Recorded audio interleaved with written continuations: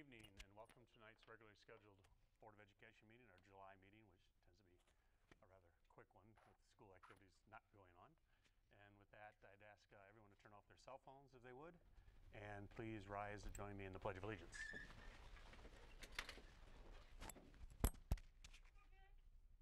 pledge allegiance to the flag of the United States of America and to the republic for which it stands, one nation, under God, indivisible, with liberty and justice for all. Thank you very much. Drop my mic. With that, we'll move into our agenda. And the first thing we will do is call the roll. Okay. President Wasserman? Here. Vice President Branstad? Here. Secretary Gorton? I'm here. Treasurer Kaminsky? Here. Member Baker? He's not here. Member McFarland? Also not here. Member Singer? Here. We do have a quorum. First thing we'll move into is the consent agenda. It's on your agenda. Just quickly review them. The meeting minutes from last week, several resignations, recommended employment for a special ed teacher, some textbook approvals that we've seen before, adoption of Michigan School Code of code articles for non-resident and resident school or non-resident school choice for joining and non-adjoining districts, legal invoices for payment, and that's it. Can I have a motion on the consent agenda, and we'll open up for discussion for additions or deletions? I move we accept consent agenda items 2.1 through 2.6. Moved. Support. And supported. Any questions on any items or any additions or deletions anyone would like to see? Seeing none, I'll call for a vote. All in favor of adopting the consent agenda, say aye. Aye. Aye. Opposed? The ayes have it. Now we'll move into requests to address the board, and we have several students here to address this. So guys, what we tend to do is limit it to 5 minutes per person and give us your name and the school attendance area you're in. If you don't mind, we're all presenting together in a presentation. Oh, okay. Hello, my name is Jonathan Haynes. I am a junior at Midland High School. My name is Alex Jewell, and I'm a senior at Midland High School. My name is Emily Fisher, and I am a senior at Midland High School. My name is Sam Robinson, and I am a senior at Midland High School. My name is Matt Pike, and I'm a senior at Midland High School. Good evening, everyone. And we come to you today as students of the district and citizens of the democracy of Midland. We see a problem with the school system. We'd like to address the problem and propose change. We believe that Midland Public Schools should not have instruction on the federal holiday of Martin Luther King Jr. Day. For those of you who do not know, the day occurs on the third Monday of January. We come in the spirit of a portion of the belief statement presented in the school improvement plans. This portion states that continuous improvement requires risk-taking and change.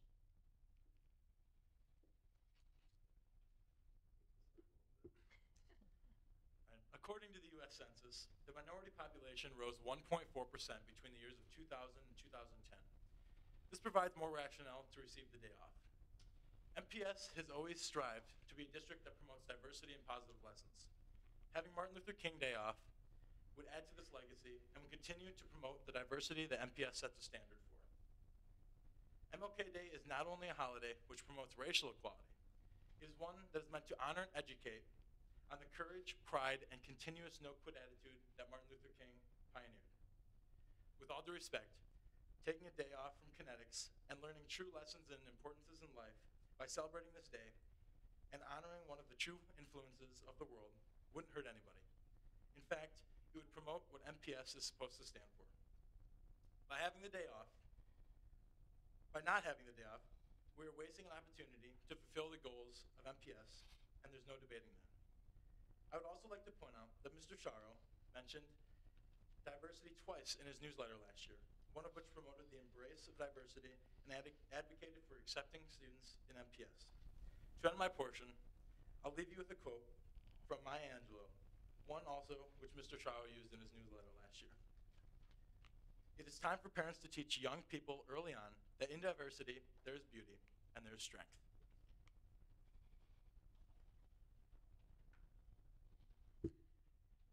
Midland Public Schools has never taken school off on Martin Luther King Jr. Day, and we are one of the few districts in the state and in the country to not receive this day off.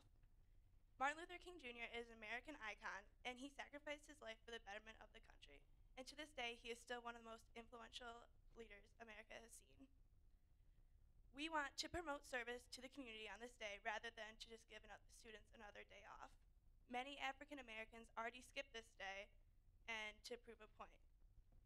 Ignoring the holiday only perpetuates the stereotype of a black holiday, and this is not a matter of black and white, but of community. To dishonor this day is to dishonor his legacy and the progress of women as well.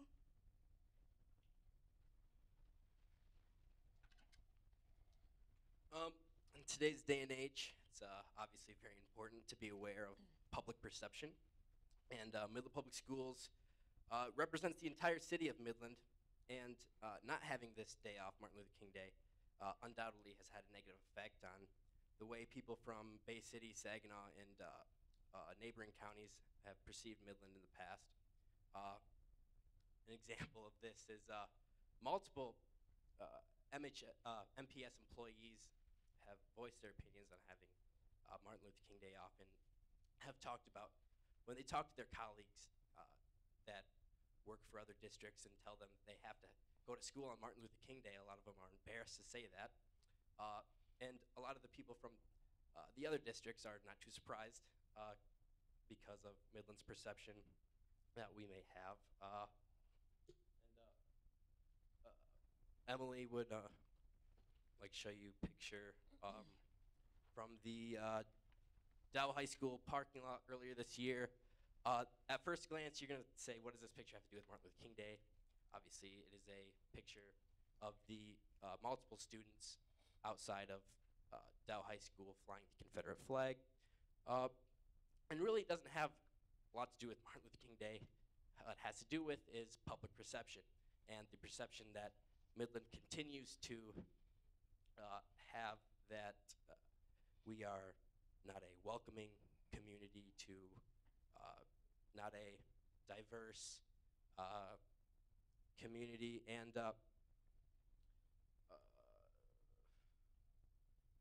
this is another example. This picture is just another example of something that shows those stereotypes that people from other counties, may have about the city of Midland. And as I said before, Midland Public Schools, we represent the entire city of Midland, the entire county, and it is our job to continue to hold those strong values that some of my fellow students talked about earlier. The fact that MPS ignores Martin Luther King Day as a holiday, just another example, just like the flags outside of Dow High School. And I'd leave it to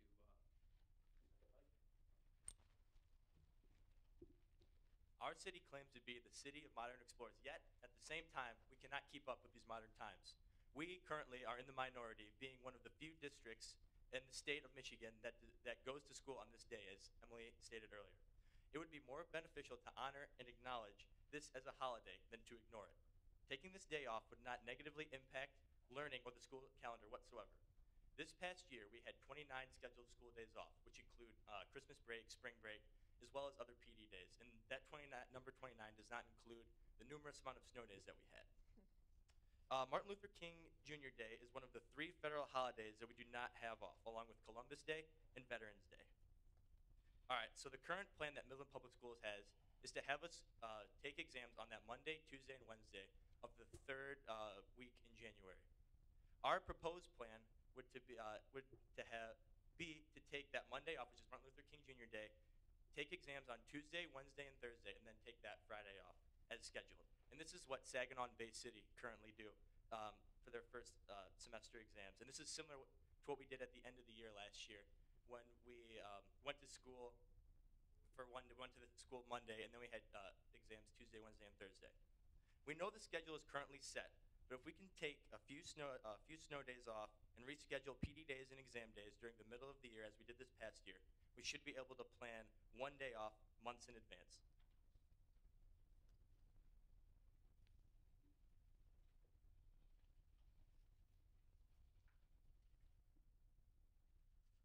We as a community are better than this. We are one of the best districts in the country, as proven by various publications this last year. We are a progressive community challenging the world through Dow, Northwood, and our very own school district. With growing populations, it is necessary to make others feel welcome when entering the city of Midland. There will be the time when Martin King Jr. Day will be off for all schools, so why not today for Midland Public Schools? If we are stopping our endeavor tonight, we are prepared to take this matter to the public eye, including various publications and social media. Simply for the matter that to ignore this holiday is to make a mockery of what America is supposed to stand for and makes frauds of us all. We thank you for your time tonight, and we'd like to leave you with a quote from Martin Luther King Jr. himself. Human progress is neither automatic nor inevitable. Every step towards the goal of justice requires sacrifice, suffering, and struggle, the tireless exertions and passionate concern of dedicated individuals. Thank you for your time tonight. Alex, what was your last name? I didn't hear what you said. Jewell, Jewell. Okay, thank you. Just so you know our process, we typically would not dialogue after this, but I do want to say, A, thank you for coming. B, your articulate argument was well done. We do have a committee that considers calendar because they consider all sorts of stuff. Your proposed solution is one that I would love to have them here. Just so you know, I won't call it fly in the ointment, but one of the larger hurdles to get through on any calendar changes is a negotiated item. So that'll have to enter into that. So in terms of us being able to just wave a magic wand and make it happen, it's not quite that simple. It's also not quite that hard. So I will ask Mr. Sharrow to make sure that the calendar committee addresses this as part of their next turn on the calendar. And the calendar is typically set for each year, several years out, and then the next year it's reflected upon and changed again, or not changed again. So they'll put that into their process. So I just want to thank you for coming out and how articulate you were tonight. Yeah, and I'll get you guys a response, where we stand in a short period of time. Okay, so thank you, and you're welcome to stay. You're also welcome. You're free to leave. So I had to try. Okay, now we'll go to anybody else want to address the board tonight? I'm sorry, those were folks that requested. That said, we'll move into Board of Education presentations and hand it over to Mike. We want to recognize our local scholarships this year, and we had our students in Midland Public Schools earn $13 million in scholarships. And we have a number of local scholarships that is listed on our website, and they're going to be scrolling on the screen following the taping of tonight's board meeting as well on MPS TV. And so we'll recognize them that way and thank them here publicly for their significant donations to our students, and congratulate our students for receiving those. Great. Any questions or comments? I just say that when we're at graduations, and Mrs. Castle, with the last graduation that I went to, would mention all the achievements, and it's just amazing how much they're able to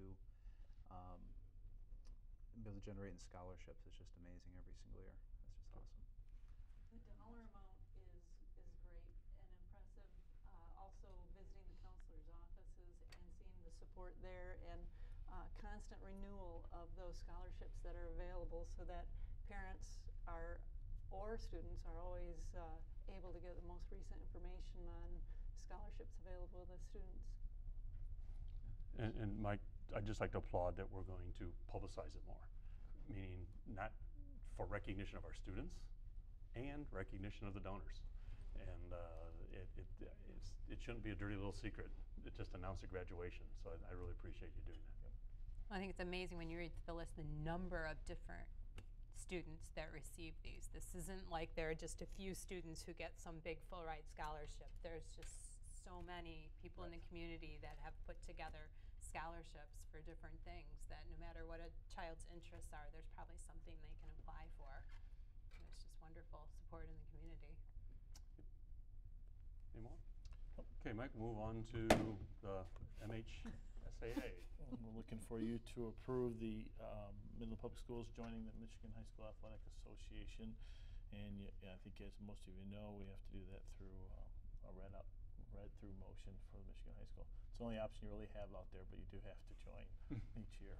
Do we have to read the resolution? We do have to read this resolution by their bylaws. So I'll take a motion for the resolution, then we'll read it. And then Yvonne gets to read.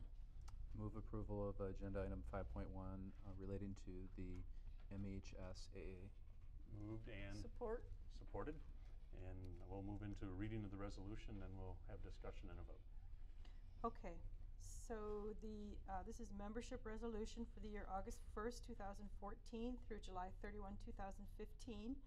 And the secondary schools which are under the direction of this Board of Education / governing body are Herbert Henry Dow High, Midland High, Jefferson Middle School, Northeast Middle School. Schools in the City of Midland, County of Midland. They are hereby enrolled as members of the Michigan High School Athletic Association, Inc., a nonprofit association, and are further enrolled to participate in the approved inter-school athletic activities sponsored by said association. The Board of Education / governing body hereby delegates to the superintendent or his designee the responsibility for the supervision and control of said activities, and hereby accepts the Constitution and bylaws of said association and adopts as its own the rules, regulations, and interpretations as minimum standards as published in the current handbook as the governing code under which the said schools shall conduct its program of interscholastic athletics, and agrees to primary enforcement of said rules, regulations, interpretations, and qualifications. In addition, it is hereby agreed that schools which host or participate in the association's meets and tournaments shall follow and enforce all tournament policies, procedures, and schedules. This authorization shall be effective from August 1, 2014, and shall remain effective until July 31, 2015, during which the authorization may not be revoked. The above resolution was adopted by the Board of Education, Education / governing body of the Midland Public Schools on the 14th day of July, 2014. Thank you. Any questions or discussion? I'll just add a quick point that Mike may have been making. I hope I'm not preempting him. This is required that A, we abide by the rules and bylaws by accepting this, and B, it's our only way you get to participate in statewide events, and oftentimes the only way you get to compete against other member institutions. So if we want athletic teams to compete in the Saginaw Valley and state tournaments, we need to agree this and agree to do what they ask us to do. So.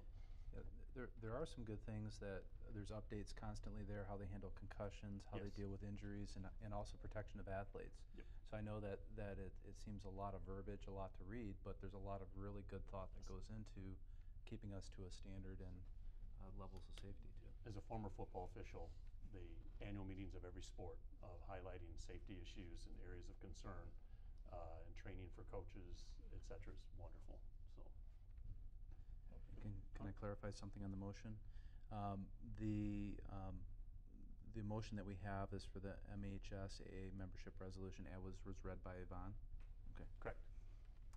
So that's the motion at hand. All in favor say aye. Aye. Opposed? The ayes have it. Mr. Russman, I didn't hear who made the motion. Oh, I did. And who John seconded? and Pam. I'm sorry. I saw you moving. I thought I'd repeat it, but I didn't. Now we're going to move into preschool compensation. And for those who have read the agenda where it says preschool workers' compensation, don't associate workers and compensation together in terms of a benefit. It's preschool workers, compensation of preschool workers. There you go. Good point. So we're asking for a motion for approval of the addendum to the salary letter that you had approved earlier. Since then, we finalized the new preschool program and the employee, and due to the assignment and the duties that she has to carry out, we have to make some adjustments to that salary and the compensation, and you have that attached. Can I have a motion for that salary schedule? I move we approve item 5.2, which is the 2014-15 salary letter addendum. And I'll support that. And we support by Pam. Any questions or discussion? Just a quick clarification. With the preschool workers, this is bringing money into the district, although we have more. Tuition-based preschool program, going to be aligned with the IB-PYP program. As soon as we're fully certified at the PYP level, it'll be certified as well. And so with that tuition base, our hope is to break even. You leave yourself a little bit of a buffer. And so Mr. Bruton and Linda Lipset and Luann Messenger having worked quickly on this project. As you know, we've done this rather quickly, and we're ready to go. At this point, we get the teacher leader on hand. Then there's an assistant that will also be hired. You see in that pay scale at some point. But the teacher leader is the key to get her up and going, and we're ready to enroll them. I think the rooms are at most of the certifications at this point, so we're feeling really good about it starting. I sense a lot of growth with that program. Yep, really excited. Really excited. Any others? With none, all in favor say aye. Aye. Opposed? The ayes have it. We have, I'll turn to Mike again for Neola policy. It's going to be Mike and Brian, as Gary and Bob are gone tonight, so you'll hear us constantly. Neola Board Policy Manual, as we adopted that in its entirety, and there's some few minor tweaks to 3 policies, 2430, 2431, and 8210. One is simply on drug testing, which Neola had inserted. We do not do that at all, and so that's being removed. And the second one is for overnight trips. You know how quick that occurs with teams qualifying for playoffs, and the language had that being approved by you. You're going to now make that ability for me to approve those for you at that time. And the other one was school calendar. Yeah, thank you. I was missing on the third one, so. I was just lucky because that's the one I opened. Okay. I'll accept the motion in a second, then we can have a discussion and questions. Motion to accept the 5.3 Neola updates. Do I have support? Support. I have a motion and support. Questions or comments on the 3 different policy edits? I personally am very comfortable. Like the drug testing one, I'm very comfortable with that disappearing. I'm also very comfortable with giving you authorization for the board to support trips as you use your judgment. And I'll notify you through the Friday letter when Sure. it's occurring. Sure. And lastly, the calendar where we've added language about the official holidays and how this whole calendar thing works a little bit as per tonight's discussion. How It's timely. extremely timely. So, okay. Any others? Seeing none, moving to vote. All in favor of supporting the 3 Neola policy changes, say aye. Aye. Opposed? The ayes have it. Okay. Now we're going to move, if I can quickly move back to my screen. I don't know how to go backwards. It's the delegates for you. Ah, shoot, went the long way. I tried that. Oh well, I apologize. I got her. Got it. Okay. Now we're moving on to the adoption of Michigan School Code. Oh no, I'm sorry, Proposed further Michigan up. Association of School Board Delegates, 5.4. Yes. 5.4. Yep. Oh, yeah, that's right. I'm in the consent agenda. I apologize. Do you want to? This is some. I'll bring this one up, I guess, Mike. Okay. This is a duty of the president of the board to nominate delegates and alternate delegates to the Michigan Association of School Boards meetings or conferences they may have. In last year, I'd asked Dr. Kaminsky to be that delegate and for Lynn to be the alternate. I have not contacted each of you as I would have in the past on this one, frankly, and I'm willing to ask if anyone is interested first to be the delegate. The meeting last year was in Grand Rapids. I think it's in Grand Rapids again this year. I'm not certain. It's not mandatory to attend, but oftentimes this year particularly, if there's school finance things that are pertinent, we will want somebody to attend. If you cannot attend as the delegate, we can always send the alternate or we can send somebody else. It's not that rigid. They just don't want somebody who's unauthorized by a school board to show up in a meeting speaking for a school board. It's that simple. So the wave of a baton, we can do a quick vote and change the person who goes. So it's not a big deal. So if John would be willing to be the delegate and I put it in, if you really would prefer not and someone else would like to volunteer, I'll put your name in and we can do a vote from there. So So, I'm comfortable going forward and having myself available. okay. And Lynn's not here to be the alternate. Anybody else want to volunteer to be the Sure, alternate? I'll be alternate Pam? if you're looking for one. That's fine. So what we've got is John is delegate and Pam is alternate. You're seeing democracy in action here. When does this No, meeting usually no, occur? no smoked rooms here. Late October, Yeah. Oh, I okay. believe. John might have went last year. Somebody went. Yeah, and I've gone to the one before was in Traverse City, but yeah, it was Grand Rapids. But Yep. I thought 1 year was in the Detroit area. Yeah, prior they to move that, them so- around. Yep. Yep. So Is it a But, one-day thing, a weekend thing? it's usually like a Friday, Saturday, and Sunday thing. Yeah, it's, Oh. So they used to- minimal time off of work. and Pam, you know, Yeah. I probably should have nominated you to be the member, being the newest board member with the least certifications, because often at these conferences, you can do cram courses towards your school board certification also. Okay? Excellent. I And you think can get that them all makes done too in, long. they'll do like the mornings for classes and the afternoons for sessions. Okay, so if you can talk John out of going when the time comes, it's one way you maybe get a lot of those done. So, anyway, any others? All in favor of our named delegate and alternate, say aye. Aye. Opposed? The ayes have it. Congratulations. And of course, if you can't, just let me know and we'll do what we gotta do. Now we'll move to the hold harmless millage and non-homestead millage ballot language. Mike. It's that time to place it back on the ballot. We've decided that November would be the good time to do that. One being that most election costs are covered already, and if we did do something in February, you could have two different things and get them mixed up in what they're Right. doing. And so this is a given. I hate to use that word, but it should be a given to the voters. Allows us to get our full student foundation allowance. And so without passing these, instead of the full foundation allowance, that amount would be deducted by that dollar amount. And in our case, it's significant because of our industrial properties who bring in such a large amount. And so you've done that once every 10 years. And so we will do some educating. Don't run a campaign, but we'll educate people because it should be common sense to approve this, or else you don't get your full dollar amount. So part of Proposal A allows you to get your full dollar amount.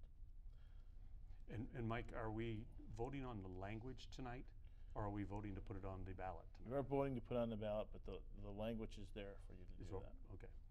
Do we need to read the language to vote You to do put it on the not. ballot? And does this require a roll call vote? You I'll do know, it let's just, do I'll that do to it be just case. to be case, okay. Everybody's had a chance to read this. This is our hold harmless millage. Everybody's well, in this table is well aware of what that is. We'll have to educate the community a little more what it is. It helps differentiate us from other districts, a small amount. I shouldn't say small, a significant amount. We certainly don't want to lose it. And it's both hold harmless and 18 mil. And net 18 mils and in the that renewal, will go the together full on renewal. that. And the consequences for the public of not renewal is while we say the state basically decides what we spend, they decide the total, subtract what you locally contribute, and then give you the difference. If we choose not to locally contribute, they don't make that up. It's just the difference that would have been. And that would be devastating to this district. It would wipe out 90%, 80% of our budget. So with that said, I'll take a motion in a second on the language to be put on in November and the acceptance to put this on a November ballot. I move for agenda item 5.5, the hold harmless millage and non-homestead millage ballot language to be put on the next ballot. November general election. Yep. November general. Okay. I'll support that. Support. So we have a motion for the November general election in language. And Cindy, you can decide who supported fast enough. With that, any more questions or comments? No, just to reiterate, this is a renewal. This is not an increase. This is just a renewal. Yep. And I would just like to say, Jerry, it says a lot. Thank you to the voters. You know, we do not take for granted any support, and Absolutely.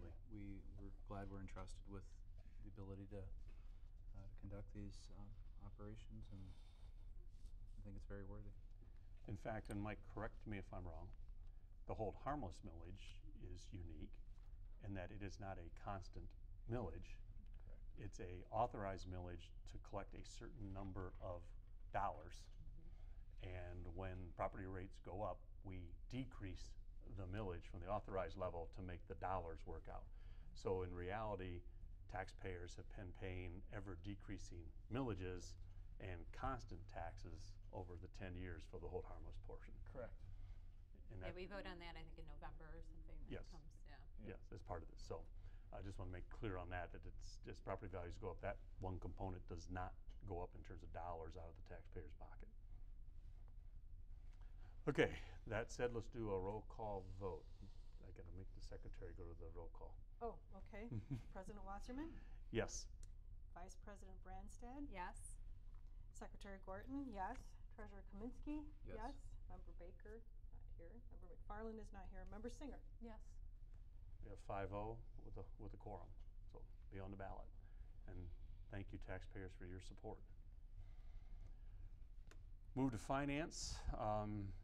John, do we have a finance committee report? We do not Not. have a committee Okay. report, but we do have some gifts. Brian's prepared to fill in for Mr. Cooper. The Finance Committee brings to you this evening for information gifts totaling approximately $5,700. From the Dow Chemical Foundation, a gift to the Midland High Marching Band for $250. The generosity of the Jefferson Middle School PTO, 2 separate gifts, one for approximately $404 for physical education equipment, one for $295.52 for 7th grade books. And then a series of gifts totaling $5,000 from the Dow Chemical Community Gives Fund based at the Midland Area Community Foundation. In $1,000 increments went to the Midland High School JV softball field equipment, another $1,000 to the Midland High School varsity softball for field equipment, and $1,000 to the Midland High School girls basketball team. At H.H. Dow, they received a grant for $1,000 for freshman and JV baseball, and also $1,000 for varsity baseball as well. And then for action this evening, we bring to you from the generosity of the Plymouth Elementary PTO for supplies, subscriptions, and field trips, a gift totaling $17,955. Wow to all of it, and especially to the last one. Yes. First, thank you, but then first I'll also accept a motion for 6.2. I move we accept item 6.2. Support. We have a motion and support. Any questions or comments? First of all, I had to read that twice when I was reading it before, because that is a very generous gift. And then I also want to think, correct me if I'm wrong, but isn't the Dow Chemical Community Gives Fund the one where the students do something and then in Volunteer return hours. they volunteer? I really like that fund. I That is think a that really that is a really unique way to donate. I donate my time and I get something in return. It's a great lesson for kids. Any other comments? I know when I read the agenda the other night, but Plymouth is my wife's alma mater. So I went, Sally, your alma mater's $18,000. That's amazing. I was taken aback, so thank you to all the parents out there. Okay, that said, we'll move into vote. All in favor of accepting that large gift and thanking all the others, say aye. Aye. Opposed? The ayes unanimously have it. Move to HR. Mr. Bruton's going to do that again. On behalf of Midland Public Schools, we would like to extend our deepest sympathy for 2 memoriams this evening. The first to Betty Westover's family. She passed away on June 20th, 2014. Ms. Westover was an elementary teacher with the Midland Public Schools for more than 28 years. She served at East Lawn, State Street, Cook, and Chestnut Hill. She began her MPS career in 1957 and retired in 1985. The second memoriam is for Matilda Stellmacher, who passed away on June 28th this past year. Ms. Stellmacher was part of the food service staff at Dow High for 20 years, and she retired in 1989. Our sympathies to their families. Moving on the agenda, there's a list of letters to and from the Board of Education, a list of our future meetings as currently scheduled. And now we move into study discussion and session. And I'll move to Angela first. All right, not a lot, just once again overwhelmed by the generosity donating, and it was great tonight to highlight scholarships. Appreciate that. And I also really appreciate the Midland High students who came tonight and spoke. I like it when kids get involved and think through some of the stuff we do, and it's not just parents standing up there, but kids actually take a real interest in what goes on. So I want to thank them for coming tonight. thing I'm thinking about is Midland's initiative to explore Midland's future, and Midland Public Schools as being a part of that, and how I look forward to this planning process with the community is in hand with the planning of Midland Public Schools and what we're going to do in the next 5 and 10 years, and just working with Mr. Sharrow and making plans to make sure we are strong and able and ready to move forward. I just want to say that I hope everybody's enjoying their summer, enjoying the nice weather. I hope everybody remembers to read a few books every few days and do a few math problems every single day. That's it. I do math every day. Yeah. I really don't have anything to add. Just thank you to the donors. It's really nice, even though school's not in session, to see that those donations are coming in, and I'm really impressed with the support of the community every board meeting. It's amazing. I'd repeat almost what everybody else said, so I won't, but I really want to appreciate students come out and speaking their mind in a very articulate and logical manner, and appreciate their argument as we go forward. And that's all I have for tonight. I think we have a chance to educate our students even further. They did a great job tonight. I think trying to think about how we handle this one going forward, and maybe we can bring some of them in and have a discussion just on the process and how it comes. And they did a nice job, but there were some things in there maybe not completely accurate that I think we have to take a look at. And I would say the majority of schools still don't take Martin Luther King off in our day. Not that we shouldn't. Understand. I think we should take a look at that, but I think that statement was probably inaccurate, and it would be a great chance to work with them, and I think they have a good point, and they want to make a good point, and they've done a good job, and help them from maybe going the wrong way with their message. As you heard part of it in there, there's a little bit of almost, if you don't do this, and then we have to educate them how the democratic process works and how school boards and school systems work through those issues. So I think good chance to educate them as well. Facility studies update. So the construction manager and architect have been through all of our facilities at this point. They're working now behind the scenes quickly to come up with needs, wants, the difference of those, where we stand on all of our facilities as far as open and closed facilities, and they're going to make an initial recommendation to us at your August board meeting. We've already been beginning to set up what we're calling community meetings, so 3 meetings with hopefully representative groups of our community to take that data, that information they provided to us, and have a discussion on how they feel about that and what might they support or what might they not support as we try to put a plan to go forward about our facilities. Today in the Monday communique, Cindy had put together last week for another purpose a little fact sheet about our buildings, and it was kind of stunning for me to take a look at it. I guess maybe still being fairly new here, most of you know that, but I think even those of you who know that, when you look at that sheet, the average age of our buildings being 61 or 62 years old, I believe, across, and then the amount of square footage that you're maintaining and trying to handle out there is significant. And so I think that's some of the things we're trying to reach out and figure out what to do, how we can decrease some of that square footage, how can we become more efficient, how do we maintain buildings that are at average age 61 years old going forward. So I'm excited about it, but nervous about it at the same time, and I'm sure you are too. It needed to be done, and it will be what it's going to be. And the question, can we come up with creative solutions to whatever the is? Yes. So. Well, and I think people have been requesting this type of thing. Exactly. Yes. This isn't Long-term something we've facility gone plan. out. I think people have kept questioning every time we've done something, Right. What's the long-term plan? And until you do what they're doing right now, it's hard to do a long-term plan. You got to see where you're at to really figure out where to go. And I think that's the key point, that we're making a commitment to them. This is our plan for 10, 15 years out. And so I think they want to hear that, despite it may not be as good a news as we'd all like it to be. The last piece on that as well is the consultants working with us have provided some software. We got a chance to look at it today, and I think last week we talked about communication and how we communicate quite well one way, but now it needs to increase to two-way communication, and so this is an attempt to do that. The software is called Talk to Us, and we will listen. And so right now we're doing the talking, we're not getting a lot of input back, and so it's time to get that input back. So we'll see where that goes. I've seen the first view of it today, and it initially looks good, and so we'll see where it goes from there. And that is all I have for tonight. Anything by anybody else? I did have one thing. We're using, for our board meetings as board members, we're using maybe a different way to communicate on that note.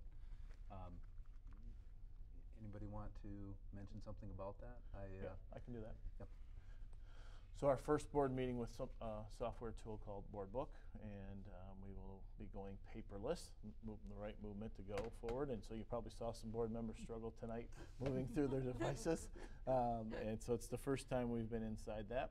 There's some nice pieces of that besides the paperless part of it. One will certainly be for you, where it's all archived in one place to review anytime at any point and go back and look at, as well as the minutes. And the other side is for Cindy, who does all the preparation for you on the agenda going forward. As we ask our employees to wear more hats and do more things, it's important that we learn how to become more efficient. And this is a tool potentially, we hope, that will make Cindy more efficient. As you know, since at least I've been here, I've doubled her duties as far as the communique and the newsletter and all the pieces that she helps me with. And so if we can make this little job a little easier on this end, in order to continue to do those other pieces, I think it's important that we attempt to do that. I agree.